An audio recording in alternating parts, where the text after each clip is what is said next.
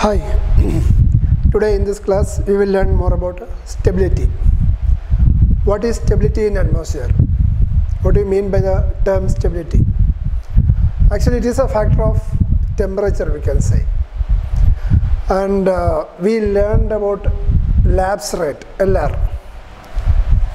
Lapse rate, that is 6.5 degrees Celsius per kilometer, or 2 degrees Celsius per 1000 feet.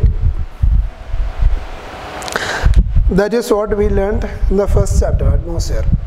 But is this a fixed value? No, because we learned in the first chapter itself that troposphere, the lowest layer of atmosphere, is highly unstable. So many factors in that layer can be unstable also. So this stability means temperature stability is also not a stable thing, it is also an unstable thing. Actually, what is the reason of this instability? The main thing is the transfer of heat from one parcel of air to the surroundings. Suppose this is the earth. There is a parcel of air over here. Okay. It is made to lift up due to some reasons it is made to lift up. It reaches here. Okay. What should happen? Actually, we know that air is not a very good conductor of heat. Air is a bad conductor or an insulator to heat. Okay. So the temperature in this parcel, when it move up, what will happen to that temperature? Here the pressure is more, right? Because it is close to ground, pressure is more. Here pressure is less. So what happens is this parcel also expands. When air expands, what happens? Energy in it also has to expand. Energy is not increasing, but it is simply getting distributed. That means it will become cooler. It should become cooler. That means in this system, suppose this is a closed system, what happens is energy is not allowed to enter or go out of the system, this parcel. Okay.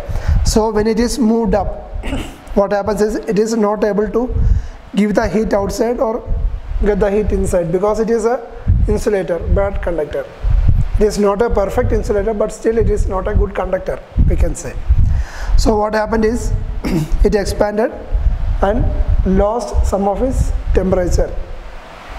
Okay. This temperature loss is called, suppose this parcel is a parcel of dry air, then this loss of temperature is called a DALR, dry adiabatic lapse rate. Why it is called adiabatic lapse rate? Adia means A means no, diabatic means not entering or leaving. Okay. So heat is not allowed to enter or leave the system. So it is called adiabatic. Okay. In a diabatic process, heat is allowed to enter or leave the system. But in a adiabatic process, it is not allowed to enter or leave. So air is a bad conductor. So means it is an insulator, so it is not allowed to enter or leave the system. So this is a DALR, we can say. What is the DALR value? Actually, the dry adiabatic lapse rate of air is 9.8 degrees Celsius per kilometer, or approximately 3 degrees Celsius per 1000 feet. But actually it doesn't correlates with our lapse rate, 6.5 degrees Celsius per kilometer, right? Yeah. But what is the reason? As I told, air is not a perfect insulator.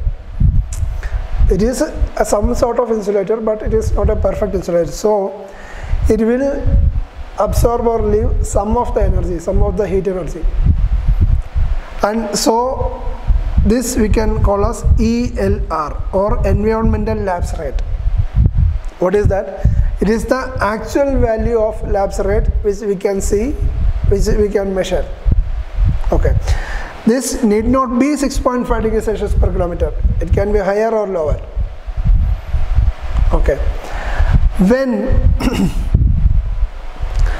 it is 6.5 degrees Celsius per kilometer, what we call is, it is a normal lapse rate, ELR is fine. Okay. But in a real situation, it can be different also. ELR can be greater than DALR also. DALR is 9.8 degrees Celsius per kilometer. It can be higher than DALR also. It can be very lower than 6.5 degrees Celsius also. It can be isothermal also. That means a parcel of air is lifted up from here to here. The temperature has no change. That means the process is isothermal. No temperature change has happened. Okay. And something else can also happen. Here it is 5 degrees Celsius, suppose. And when it reached some 1 kilometer above, the temperature is 10 degrees Celsius. What is that? That is called inversion. Means lapse rate is there, but in a inverted rate. It was 5 degrees Celsius over near the ground, and it is 10 degrees Celsius when it is lifted up 1 kilometer. That means there is an inversion. Okay. So one more lapse rate is there, that is called SALR. Here we call it as dry adiabatic lapse rate. Okay. Then comes saturated adiabatic lapse rate. When saturated air is lifted up, what happens is, see, this is a parcel of air being lifted up. Okay. When it is lifted up, what happens? Temperature decreases. But due to that temperature decrease, air is saturated over here. Okay. Here it is saturated. Some of the water content, means vapor content, will condense to become water drops, liquid water. That is at the expense of this temperature. That means instead of 9.8 degrees Celsius, if the air was not saturated, it would be 9.8 degrees Celsius per kilometer. Lapse rate would be there. Okay. But here some energy has turned the water vapor to water, so that much temperature drop will not occur. So as a standard, saturated adiabatic lapse rate is 5 degrees Celsius per kilometer. We have found that it is 5 degrees Celsius per kilometer. Okay. Why it happens? Once again I will say, saturated air, a parcel of saturated air is here. It is lifted up adiabatically. Okay. And due to the expense, it has expanded. Parcel has expanded because there is less pressure. That means temperature drop has happened. When temperature dropped, what happened is saturated air, when temperature is dropped, what happens? Condensation occurs. Because air can hold more water vapor when it is hot. When it is cooled, condensation will occur. That air can't hold that much water vapor, so condensation will occur. Condensation occurred, and as a result, what happened is temperature didn't drop up to means the temperature drop was not 9.8 degrees Celsius. It is only 5 degrees Celsius per kilometer. That is called saturated adiabatic lapse rate. Is there any relationship between dry adiabatic lapse rate, ELR and SALR? Yes, there is some relationship between them. We can say dry air is stable. Dry air is stable when DALR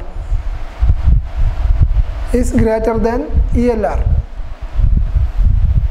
Actually, it is what we should expect in the real situation. And then in that case the atmosphere is stable, we can say. When the air is saturated, it will be stable only if SALR greater than ELR. Suppose if SALR is not greater than ELR, what happens is the parcel of air has been lifted up, okay, it will automatically sink down because that much lapse rate is not there, so it will be forced to sink down to its original position, that parcel of air. So saturated air is stable only if SALR is greater, SALR value is greater than ELR. Okay.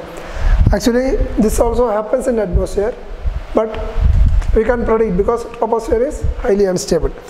And air can be air, whether it is saturated or unsaturated. It can be said stable, means absolutely stable. When SALR greater than ELR.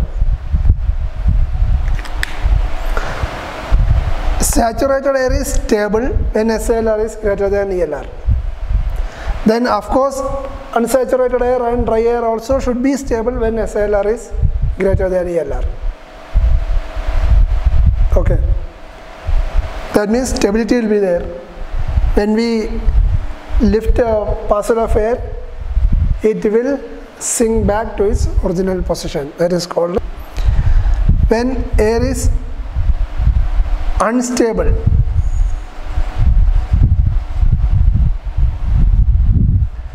ELR is greater than DALR.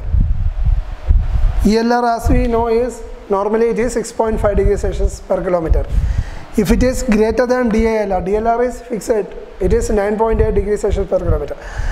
If ELR is greater than DALR, that means the situation is absolutely unstable.